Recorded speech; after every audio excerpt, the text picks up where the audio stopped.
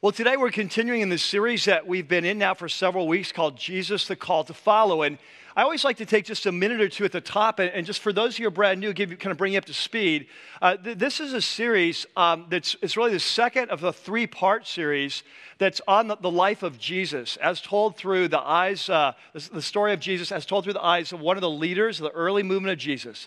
His name was Mark. He wrote a gospel called the Gospel of Mark. Mark was a close personal friend and interpreter of the Apostle Peter. So what we have in the Gospel of Mark is a story of the life and teaching of Jesus through the firsthand experiences of the Apostle Peter.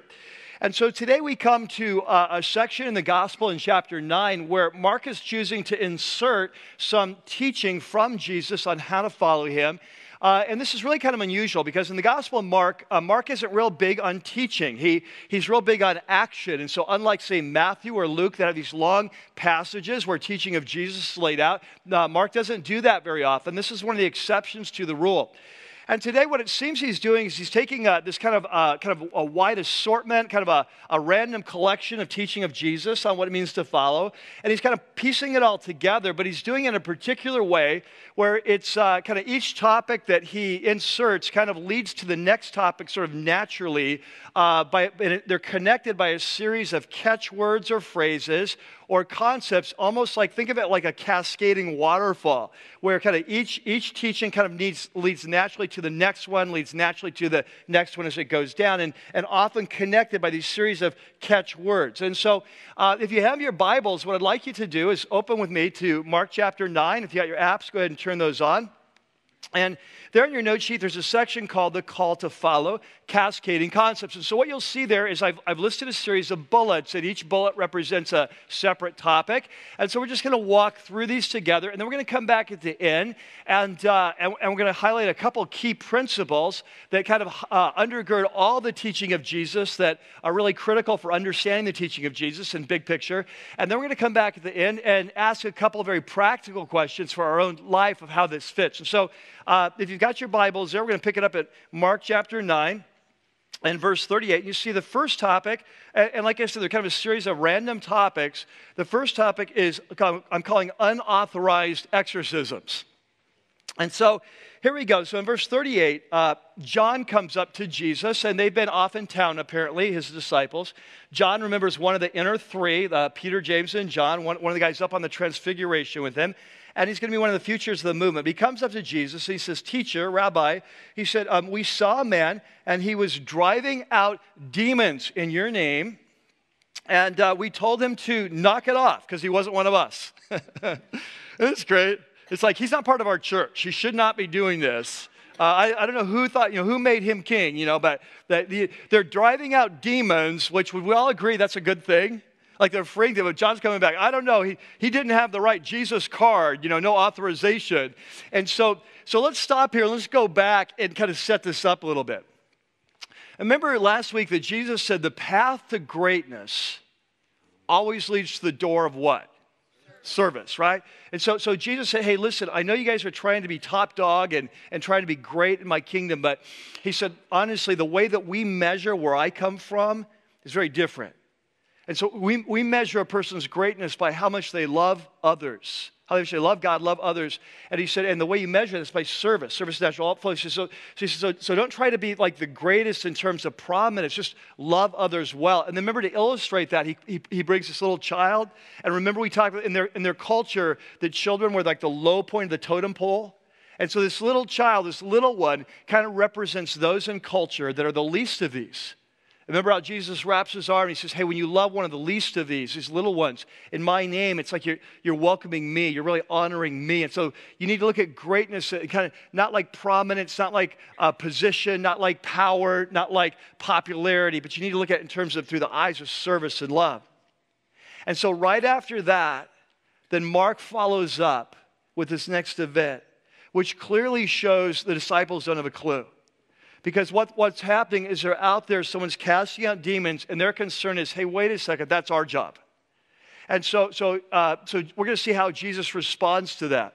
And so Jesus, once again, says, verse 39, he says, "Do not stop him, because no one who does a miracle in my name can in the next moment say something bad about us."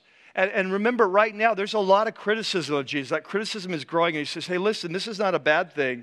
And he says, for whoever is not against us is for us. At this point in the game, anyone who's not trying to tear us down, he's actually kind of like on our team. And he says, I tell you the truth, anyone who gives you a cup of water in my name because you belong to Christ, because you're a Christ follower, he will certainly not lose his reward. So he says, listen, this guy, he's not our enemy. He's sort of for us. He's helping us out. At this stage in the game, anyone not against us is for us. Anyone who loves you because you're my follower, that's a good thing. God's going to reward them, all right? And so that's the first thing, unauthorized exorcisms. Now, that leads to the next concept. And the next concept is, okay, well, these people are for us, but what about those people who are against us, all right? And so there on your note sheet, the next bullet is called internal stumbling blocks. And so what about those people that are not for us, those people who are against us, those people who really, if they had their way, would pull us away from following Jesus altogether? Jesus will call them stumbling blocks. And so the next verse, he says, 42, and if anyone causes one of these little ones who believe in me to sin. And remember, little ones, we just defined that a couple verses ago. Little ones are not necessarily children. It could be children. But it could be anyone who are the least of these in culture, who are followers of Jesus, who believe, all right? So he says, anyone who causes one of these little ones to sin. Now, interesting word here. The word to sin here is a word in Greek called skandalazo. And it's going to become a very important word in the New Testament because what it really means is not just sin, like do something bad one time. It's talking about stumble. It's talking about fall away. So it's saying anyone who causes one of these vulnerable believers to stumble, to fall away from their faith in Jesus. That's the idea. And this will be the key word that kind of ties this next section together. So he says, anyone who causes anyone to sin or to stumble, fall away, it would be better for him to be thrown into the sea with a large millstone tied around his neck. Now, in those days, they would have these, the way you would crush a grain often is you'd have these huge millstones. I mean, they're massive, massive millstones, hole in the middle of them. You'd put a kind of a long beam through them, and then the oxen would go in a circle, and these things would roll and crush out the grain. And so Jesus is saying, very graphic. He says, imagine one of those put on someone's head like a necklace and then thrown into the ocean. And this is something the Romans actually did from time to time. This is one of the ways they would punish their enemies. They'd load them up with rocks and tie them on them and throw them into a lake and kill them. And so it's a very graphic thing. But Jesus is basically saying, hey, listen, anyone who causes, so I've told you about if someone does something good for you in the name of Jesus, they're going to get the reward. Well, on the flip side of that, anyone who causes a Christ follower to stop following, they're going to have the severest of penalties, right? So that's internal or external stumbling blocks. Now, next one is internal stumbling blocks. So it leads to this idea of skandalazo, this key word that causes us to stumble. People from the outside, it leads to the next topic. Well, what about things on the inside that cause us to stumble? It might be a temptation. It might be a wrong priority. It might be something that that causes us to fall away from Christ. And so he says in verse 42 or 43, and if your hand causes you to sin, and guess what the word is for sin? Skandalazo, right? So there's the catchword. You see this cascading phrases. He says, if your hand causes you to sin, like there's nothing, something you're pursuing in your life, right? That is causing you to fall away from Jesus. That's it, to skandalazo. He says, what are you supposed to do? Cut it off. Okay, we'll talk about that more later. Moving right along. He says, because it's better for you to enter into what? Life. Let's say that together. It's better for you to enter into what? Life. And so Jesus is talking now about the next life. Later on, he's going to define next life as the kingdom of God. Okay, so there's synonyms. But he's saying it's better for you to go into the next life maimed than with two hands to go into what? Hell. So he's contrasting the next life with hell. And he says where the fire never goes out. Right? And now he says, now in case you missed that, you were falling asleep at that point in the sermon, let me repeat that. And if your foot causes you to scandalazo, okay? Your foot causes you, in other words, your feet are leading you in a path of life that's going to lead you away from Jesus. Your feet are causing you to scandalazo. He says, then go ahead and cut it off, because it's better for you to enter into life and be crippled than to have 2 feet and be thrown into what? Hell, okay? We just don't like saying that word, so I'm going to make us say it. Okay, 47. And if your eye causes you to sin, so there's something that's captured your affections, and you're kind of it's longing for that, and you're kind of coveting that. So I think of 1 John chapter 2, the lust of the flesh, the lust of the eyes, the pride, something that's drawing us in, that's going to pull us away from Jesus. If your eye causes you to sin, pluck it out. Get out the spoon. Here we go. Because it's better for you to enter into what? The kingdom of God. So notice how the life and the kingdom of God are synonyms here. He's talking about the next life. They're synonyms. And he says it's because it's better to enter into the kingdom of God with one eye than to have 2 eyes and to be thrown into what? Hell, okay? And so this topic of hell now comes up. And so it leads to the next little next topic, which is the danger of hell. And in the last book of Isaiah, which is a famous prophet in the Old Testament, the last chapter, there is a scene where the kingdom of God comes, all right? And the kingdom of God is described in Isaiah 66 as the new heavens and the new what? Earth, all right? So it's not ethereal. It's not off on la land. It's not floating in clouds. The kingdom of God is about new heavens and new earth, tangible, physical. This cosmos restored, all right? So in Isaiah, the way it ends up, it says when God returns and returns all wrongs to right, and there's new heavens and new earth, it says there are some who will resist. There are some who will rebel against his leadership. There will some who refuse to be made right, to be made whole, to be fixed. And he says those people will be destroyed. And he says the end result of that, and this is the verse he's quoting here, okay? The last verse 66 of Isaiah 66 is verse 48. He says this is how Isaiah ends, where their worm does not die and their fire is not quenched. Okay, so he's describing hell here. Now, this talk about fire then, the fire of hell, cascades to the next topic, which is salted by fire. And so Jesus says, everyone will be salted by fire. Now, we're not sure exactly what Jesus is talking about here. What we believe he's talking about is the fire of persecution. In the Old Testament, God required when you brought your sacrifices to him that you always brought them with a pinch of salt. The salt represented purification, because in the ancient world, you didn't have refrigerators. The way you kept meat from going bad is you salted it. So salt was a picture of purity, of preservation.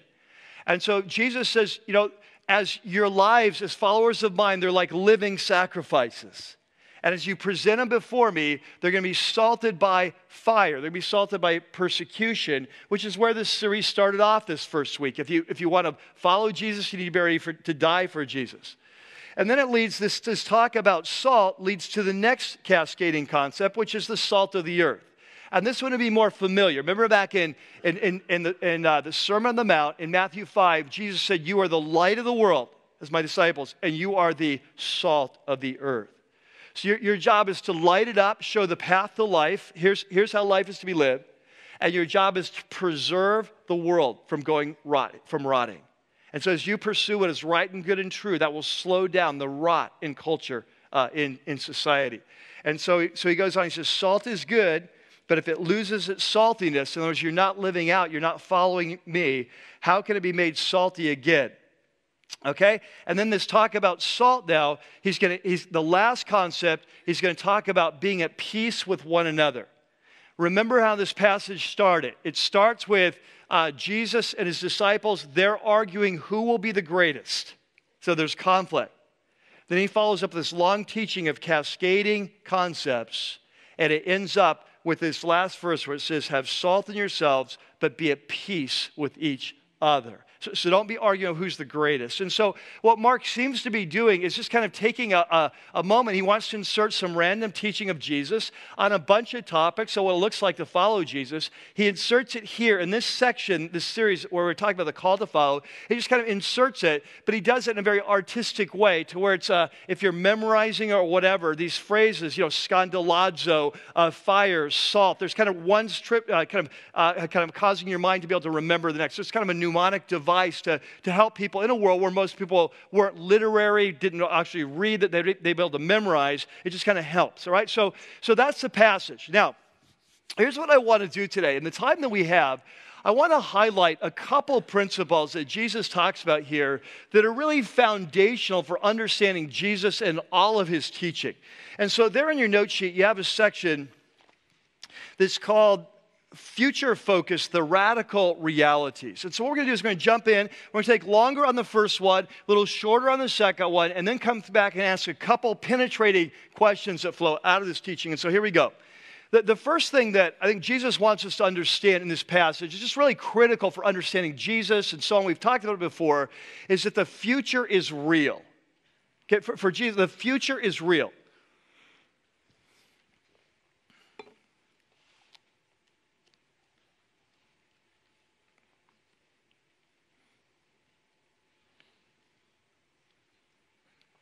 And so we talked about this in this series. You remember these three key words that I've come back to over and over in this series. So if you can understand Jesus, if you can understand the teaching of Jesus, if you can understand who we're called to be, three key words. The words were countercultural, radical, future-focused, right?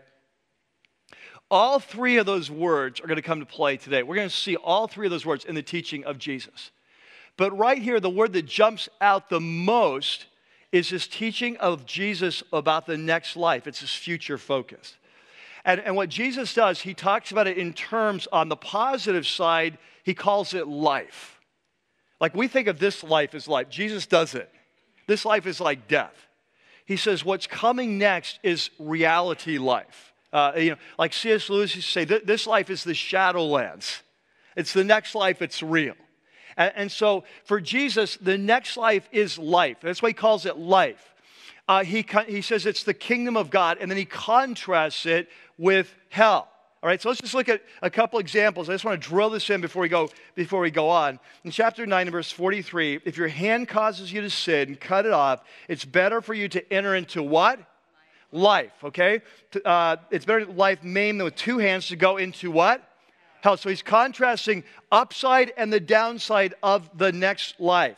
You go to verse 47, and he says that if your eye causes you to sin, pluck it out. It's better to enter into the kingdom of God. There it is, the next life. With one eye than have two eyes and be thrown into hell. Okay, so for Jesus, he's contrasting this. And one of the things that I've often told you, and as a church, I just want to bring us back to again and again, because it's so countercultural, is that it's impossible to understand Jesus or the teaching of Jesus without understanding the reality of the next life.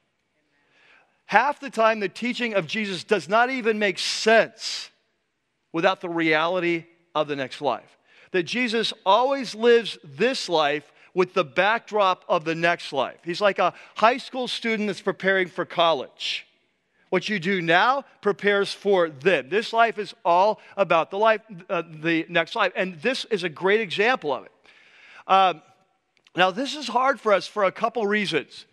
One of the reasons is, as Christ followers living in this culture, we are absolutely the now culture, aren't we? We are a culture that's all about the now, and we hear it 24/7. Live for today. It's why we're in debt as a nation, and debt is we live for today. The concept of living for tomorrow we've lost, and it's destroying our nation, it's destroying our lives. And so for example, this week I was watching TV, and I can't remember what I was watching, but a commercial came on. And it was a commercial for Pepsi Max. And they're doing this new campaign right now. And the whole slogan for this whole campaign, series of commercials, is live for now. And it's a very catchy, very catchy promotion. Some great commercial. In this particular commercial, there's a young man, and he's walking upstairs. He comes into this party, and the party is just going on. It's like a bunch of probably 20-somethings, great parties going on. And it's all this, high-driving music. It's exciting, and no one's paying attention because everyone's on their phone, right? Everyone's texting, right? All this cool thing is happening, and they're unaware of what's happening because they're just living on their phones. And so across the room, he spots this beautiful girl. Well, let me just show you. Okay, let's just go watch this.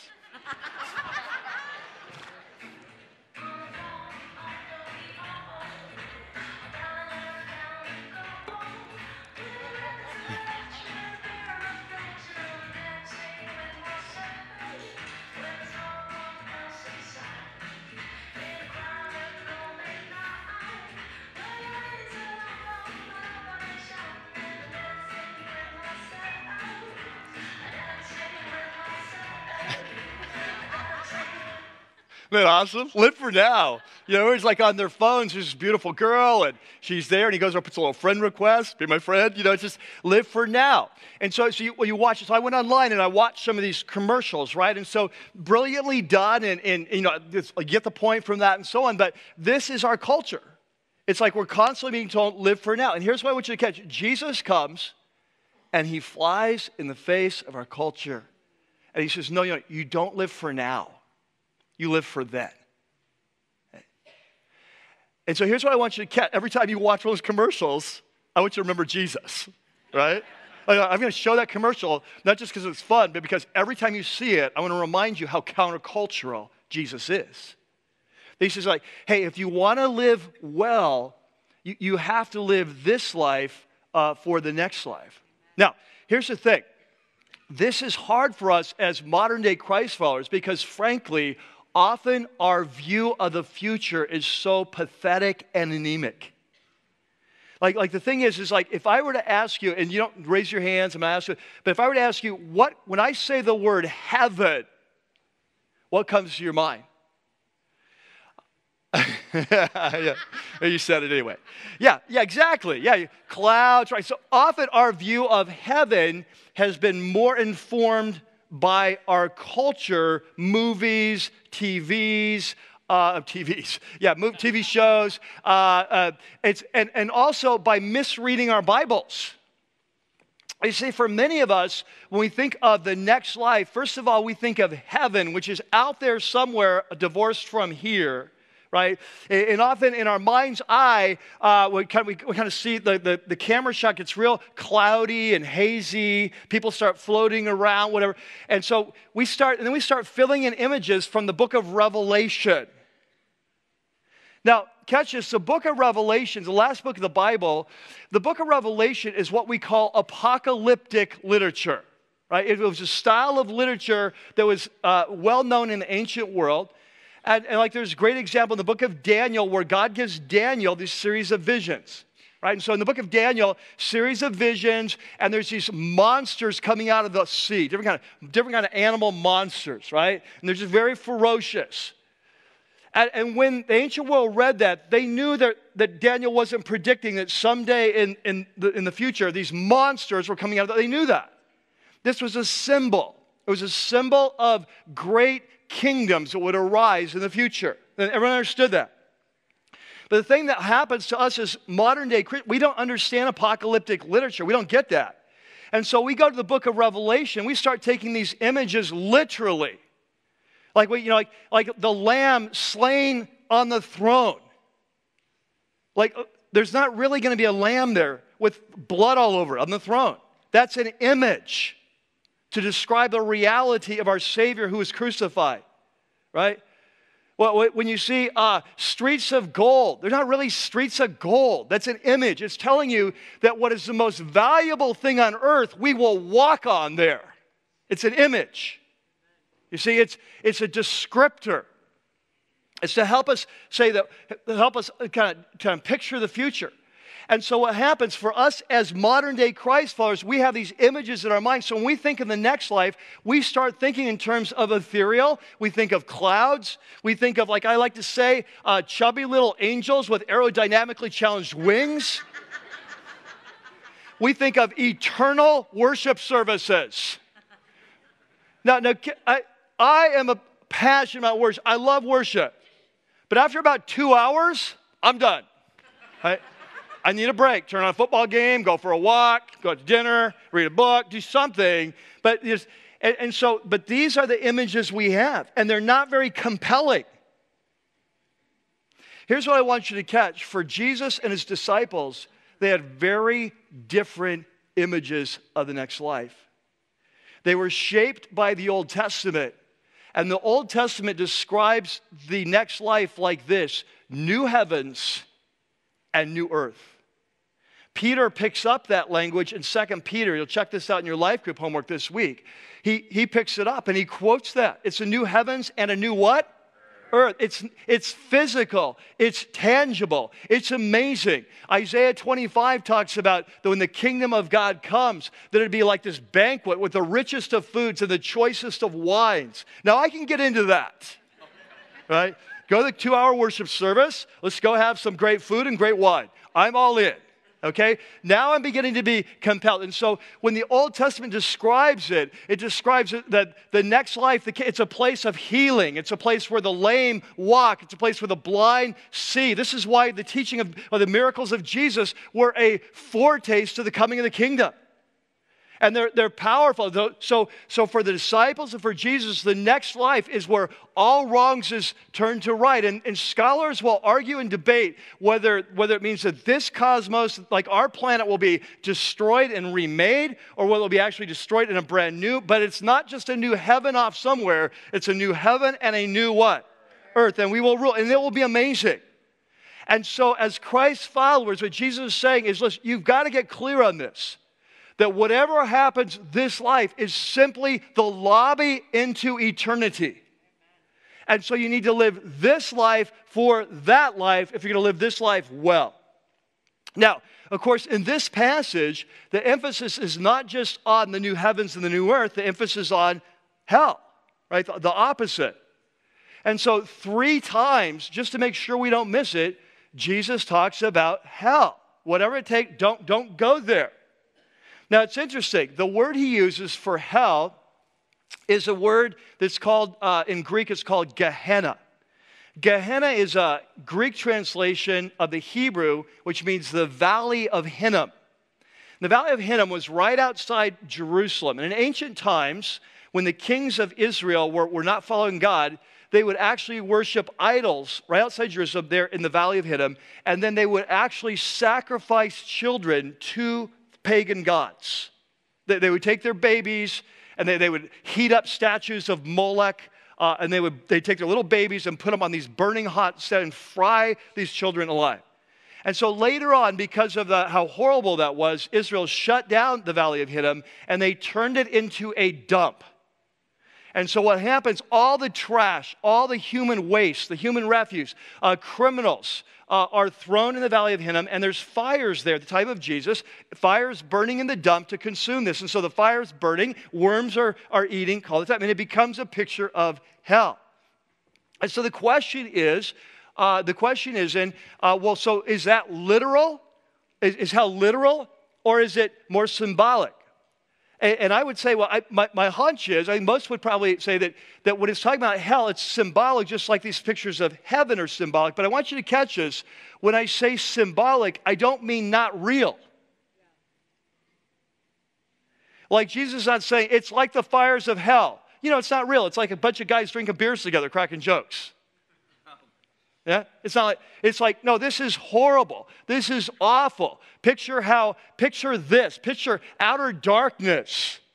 Picture just being left out. Being burned alive. Picture these kinds of things. It's horrible, right? And so what Jesus said is the future is real, it's amazing, or it's awful. And you do whatever you can to make sure you make the right choice. Just a couple of quotes on both sides of it. There on your note sheet, a quote on the positive side. I love this quote. This is from John Eldredge, who wrote the book Wild at Heart, but he wrote a book later on called The Journey of Desire. He talks about heaven, and see if you can relate to this. He says, I think the fear of being bored is an unspoken fear of many people about the life that's coming. After all, the never-ending sing-along in the sky isn't exactly breathtaking. Spending a weekend at the beach beats that hands down. Our lives in the coming kingdom will be surrounded with great beauty and our hearts filled with love, but what will we do with ourselves forever and ever? I have yet to meet a Christian who has the faintest notion of what his life will entail beyond the eternal church service. I guess it will be good, sighed one friend, but guesses are not enough. We must know. So there's one side of it, right? The other side of it, quote from C.S. Lewis, and he talks about the reality of hell. Here's the interesting thing, is that in our culture today, and even as Christ followers, sometimes in the Church of Jesus, that we don't like the idea of hell. Here's a really interesting thing, is guess where we got our concept of the next life and that God is love. Guess where we got that from? We got it from Jesus. That is a unique teaching. There is no other world religion that says God is love. We get that from Jesus. But we also get from Jesus that hell is real. And what's interesting in our culture, what we've done is we've taken the one side of the teaching of Jesus and embraced that as a culture. We've rejected the other side. But if you trust Jesus, you got to listen to him on both sides. And C.S. Lewis talks about this. He says this concept of final judgment, this concept of final separation, our heavens and earth and hell, the wheat and the tare, it just runs through all the teaching of Jesus. It's impossible to make sense of the teaching of Jesus apart from this. In fact, he's got a great quote there. He says, the day of judgment is an idea very familiar and very dreadful to Christians. Like no one gets happy about this. But if there's any concept which cannot by any conjuring be removed from the teaching of our Lord, it's that of the great separation. And now he begins to give examples of the teaching of Jesus, where he taught Jesus over and over again. The sheep and the goats, the broad way and the narrow way, the wheat and the tares, the winnowing fan, the wise and foolish virgins, the good fish and the refuse, the door closed on the marriage feasts with some inside and some outside in the dark. And he says, from his own words, the picture of doomsday has come into Christianity. Okay, so Jesus is clear. This future is real. The stakes are high. So live this life for the next life, all right? Amen. Now, number two. The second thing that flows out of this passage is that there's at times we have to get radical to be ready. This next life is coming. It's real. And there's times that we have to get radical to be ready.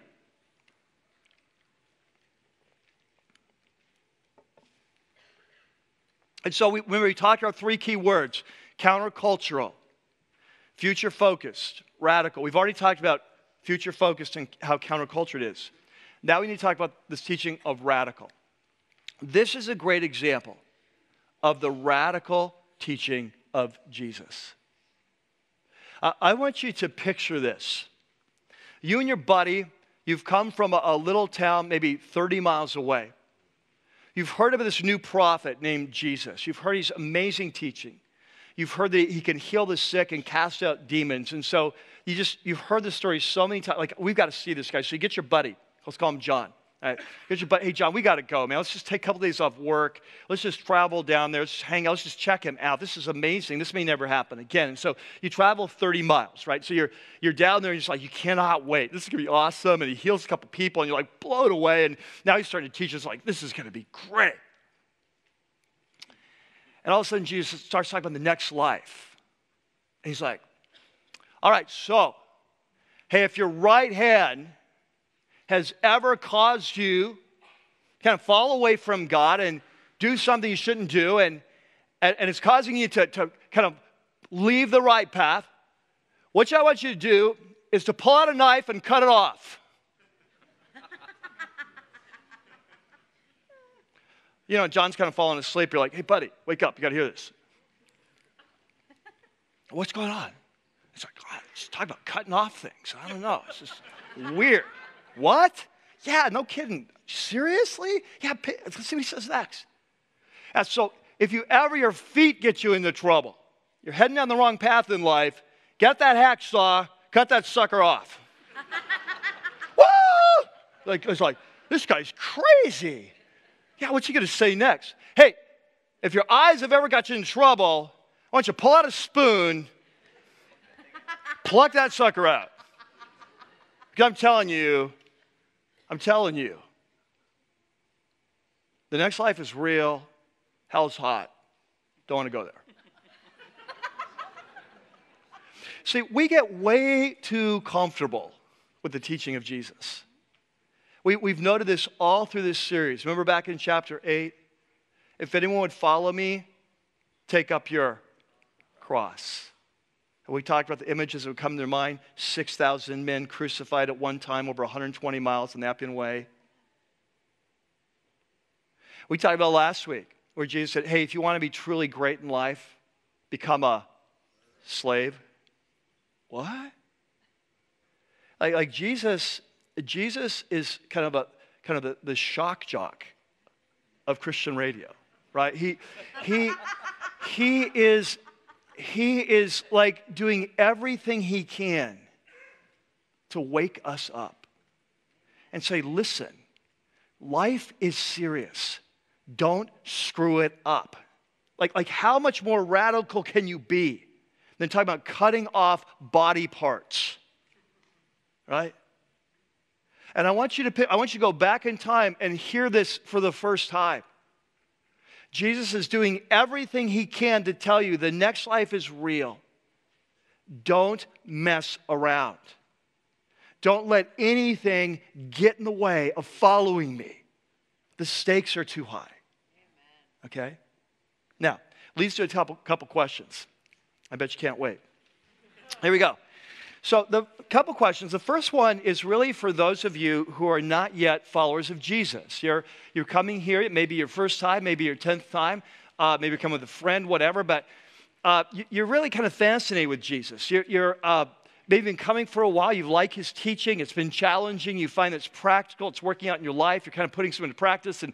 But you haven't yet made a decision to really give your life to Jesus and to really follow him and cross that line. The first question comes for you. So there in your note sheet is a section in the back called Future Focused, Ready or Not. And so the first question goes like this. Are you ready to follow Christ? Are you ready?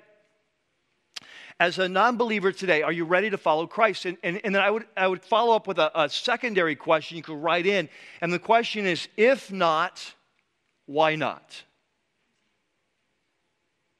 Because here's what I found, that often when the Holy Spirit is working in a person's life and calling them to faith, there's often something that has to be cut off. There's something we have to leave behind. And it's often that thing that we don't want to leave behind that's keeping us from following. But Jesus says, whatever it is, trust me, it's worth it. See? At the start of this series, back in Mark chapter 1, which was about 30 years ago, I don't know if you remember how the series started, but in chapter 1, Jesus comes on the scene, northern part of Israel in the area called Galilee, and this is how Mark summarizes his message. There in your note sheet. It goes like this. The time has come, he said, the kingdom of God is near. And so for 1,000 years, the prophets of Israel have been predicting that one day God's going to break into human history and start fixing things, called the kingdom of God. And so Jesus says that time is very near. And so he says, you need to do two things. You need to first what? Repent. And secondly, believe the good news. These are two things. And so we talked about this. That when a person comes to Jesus, these are the two things we need to do. We need to repent and we need to believe the good news. So what's the repentance about? Well, we talked about this. That in the Greek, the word for repent is this word that's metanoeo. So meta means against, noeo to think.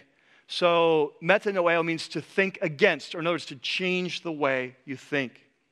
And so it's kind of like, I used to think this way, now I think this way. I used to be headed down this path in life, now I've done a U-turn, I'm going that way. It's changing direction. In context of Jesus and the kingdom, it means I used to run my own life, I've now come under Jesus' authority, he's my king, and now he runs my life. Okay. And so Jesus says, if you're going to be part of my kingdom, this next life, at a core you have to repent, come under my leadership. And it's that repentance that often requires the cutting off of a hand, a foot, or an eye.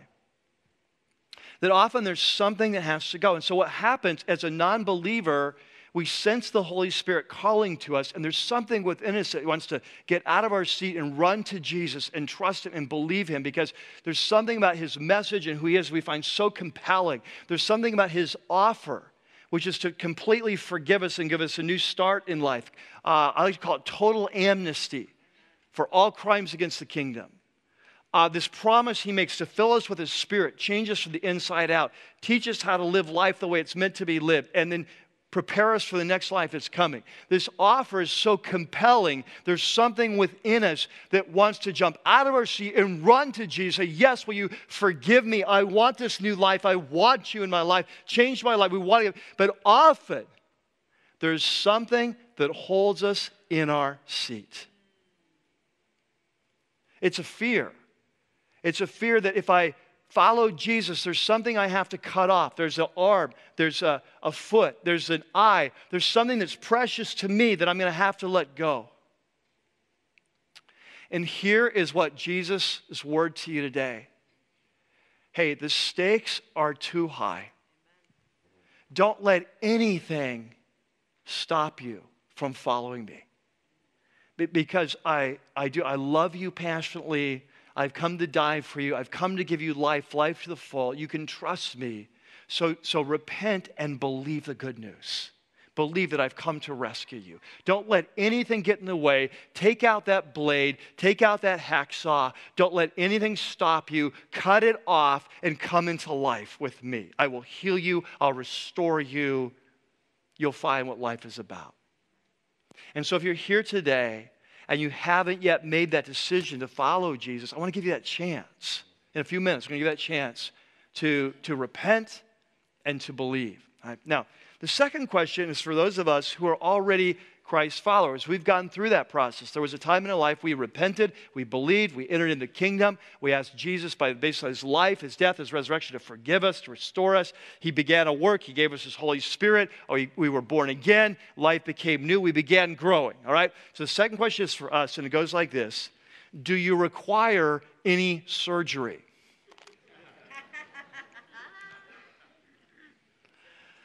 You know, often in life we can be healthy for a long time and then all of a sudden something pops up and we need to get that sucker out, right? Like that, something comes up and like, you know, you think of the Civil War. I don't know if you've ever read much on the Civil War, but you know, if you've ever, it's very gruesome because there's so many legs and arms are amputated and the reason was gangrene. And what Jesus is saying in this cutting up, the thought is this, is that there are certain things in your life that if you don't cut them off, they will destroy you. It's like gangrene. It's like, yeah, it's hard to do, but it's like a cancer that's growing inside of you. And so sometimes we can be going through life and we're fine, and all of a sudden we feel a lump, right? And we go, it's like, this is cancer. This is going to kill you. You got to get it out. And this happens to us spiritually too. That spiritually, there are times in our life as you follow Jesus where you come to certain crossroads. Well, all of a sudden, the Holy Spirit will run a diagnostic test on your life. And he'll find something that says, hey, this needs to be dealt with. And if it's not, it's going to kill you. It's going to destroy you. It may take you away from Jesus completely, or it may just slow you down. Right? But it needs to be dealt with. And so sometimes those things are flat out sin. Like sometimes as believers, we find ourselves where we fall into certain kinds of sin. And we know they're wrong, and the Holy Spirit's screaming at us, and we're ignoring him, and we're just kind of pretending it's not that bad, or we start making excuses or whatever. I remember the very first week I was working on this message. You know, I had a couple examples of this where I had a mom come to me and talk about her daughter who had grown up claiming to be a Christ follower and got away to college. She's at college now, falling with the wrong friends, dating a non-believer, doing all kinds of things she shouldn't be doing. And her mom's challenging her on this. And she said, hey, Mom, listen, you know I'm a Christian, and I know Jesus will eventually forgive me, and he'll eventually work it out for good, and then I'll have a testimony.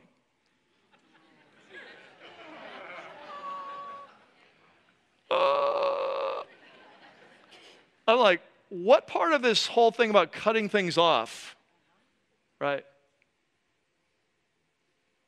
I talked to another person that same week, concerned about her sister, claims to be a Christ follower, living with a man who's not her husband, and saying, well, God's really blessing me and using me in lots of ways. I think he's okay with him. what about cutting it off fits with that? You see, often we've created a Jesus in our own image. And Jesus said, hey, I'm not kidding here. I'm not kidding here. Hey, if there's something that's pulling you away from me, you got to deal with it. Sometimes it's very clear what it's sin, and it's like we just need to deal with it. It can destroy us, stop us from following him altogether.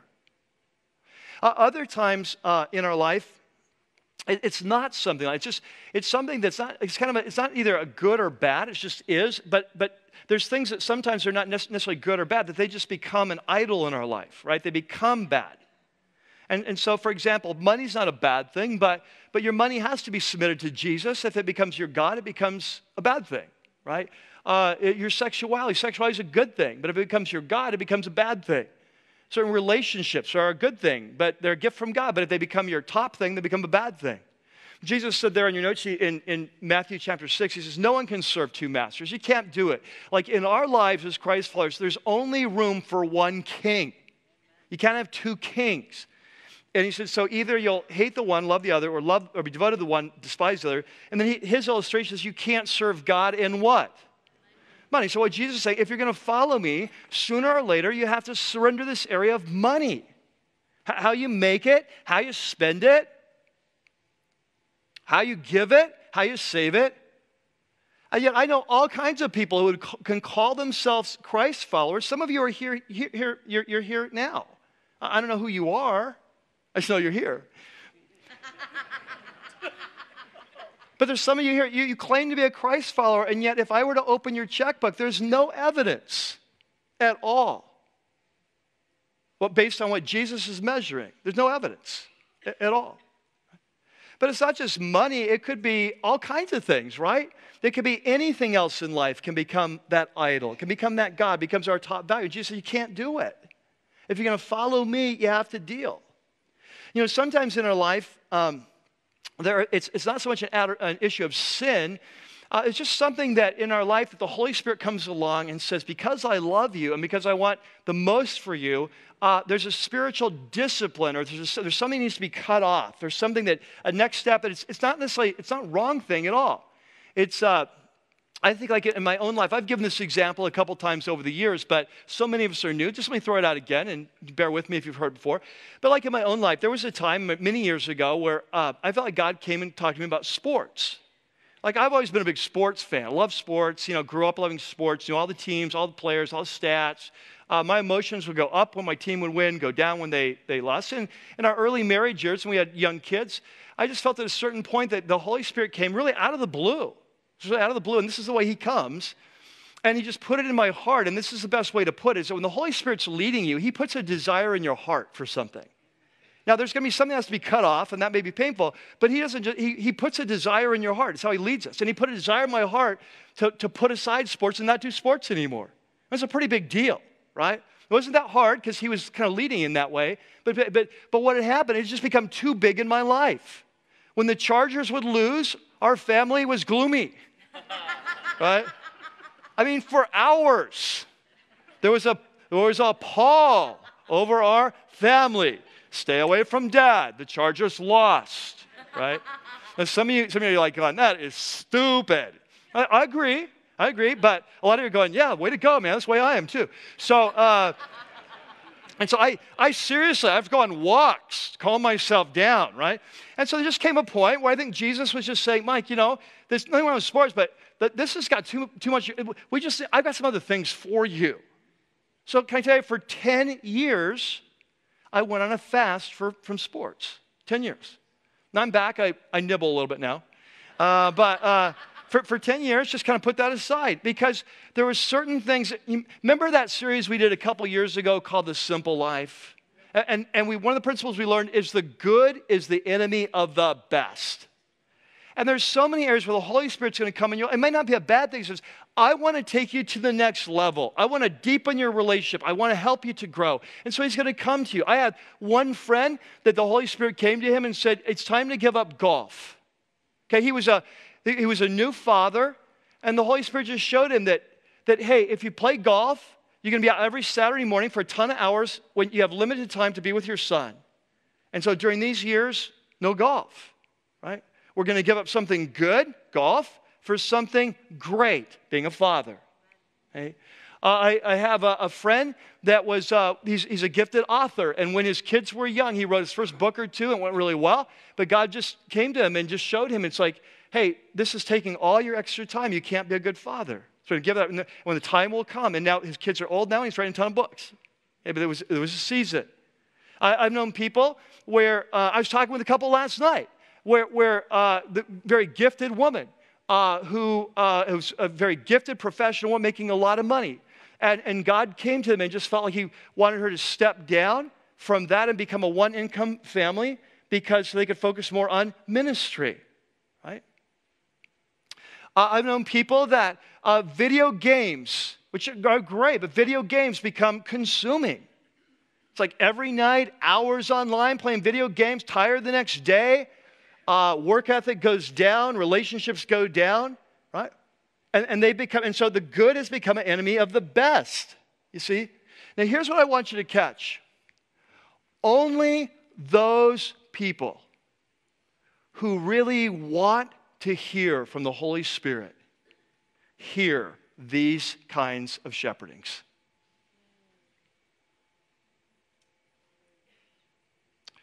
People that are not listening to God in the clear black and whites are never going to hear God in the nuance. You tell me, I'm like, I want a relationship with God. I want it's powerful. I want it's deep. I want to hear the voice of the Holy Spirit. Okay, great. Then start obeying what you know. And as you obey what you know, he will begin to speak more. See, if we're not listening to the Holy Spirit when he's screaming at us, hey, you're living with your boyfriend. You're a follower of Jesus. Knock it off. If we're not willing to listen to the Holy Spirit when he's screaming, we're never going to hear him when he's whispering. And here's the thing. As followers of Jesus, throughout our life, there will come times where Jesus will say, hey, it's time to do some pruning. It's time to do an amputation. Not because I don't love you, because I do, and I want you to get all of life. I've got a plan for your life, and it's amazing. There's times you're going to have to give up the good for the great. And he says, and trust me, you're going to be thanking me forever. Because when you make these choices, you never look bad or sad. You always look back and wonder, why did it take me so long? You see? Because we go from here to here, our life takes off in new ways. So the question I have for you today, whether it's big or small, is there any surgery the Holy Spirit is requiring of your life? Let's pray. Father, we're just so thankful for your word and that you just tell us the truth. You don't mince words. You don't beat around the bush. You tell us, hey, the next life is real. It is both amazing and terrifying. Choose well. And so, Jesus, we pray you'd help us. We pray you'd shepherd us. We pray, Lord, that you'd help us to make the right decisions. So our heads are bowed and our eyes are closed. I want to talk to those of you who are not yet Christ's followers. And Jesus is calling. You know he's calling. You want to run to him. But there's something in your life holding you back. I want to ask you today, are you ready to follow? Are you ready to repent and turn and then to believe and to trust him? And so today, while our eyes are closed, our heads are bowed, I'm going to pray a very simple prayer. If this expresses a desire of your heart, I encourage you to pray along with me in your mind. God will hear you as you give your life to Jesus. So let's pray together. Dear Jesus, I ask you to come into my life. I bow the knee to you. I surrender to your leadership. I turn from my past. I ask you to forgive me for all my rebellion. I ask you to fill me with your Holy Spirit. I ask you to lead me in the path to life and shepherd me and mentor me and teach me how to live life the way it's meant to be lived. I ask you to reserve a spot for me in the next life that I live with you forever. While our heads are bowed and our eyes are closed, if you just prayed that prayer, you're sincere, I just want to welcome you to the kingdom. And inside your program is a little card called the Connect card. And what I'd ask you to do is simply to fill that out. In a few minutes, we'll be taking our offering as we worship. And just drop that in the bag as it goes by. But write me a note on the back. It says, Mike, I prayed the prayer. Or, Mike, I asked Jesus into my life. Or I gave my life to Jesus. Whatever you want to say, I'll know what you mean. Then this week, I'll be able to reach out, send you a letter, and talk with you just a little bit about the next steps in your walk, your new relationship with Christ. And so, Lord, we come now as your church, and as we worship you, God, we reflect that for us as Christ followers, it's always and only Jesus, that there is no higher value. Give me Jesus. I don't want the world. Give me Jesus. It's what we need. It's what we want. And we surrender to you today. And we pray that you'd fill us with a new passion for you. If there's anything in our life that needs to be removed, excised, cut off, amputated, pruned away, that you would show us now as we worship, and that we would trust in you and take that step, and we would move into new life as a result. We pray this in Christ's name. Amen.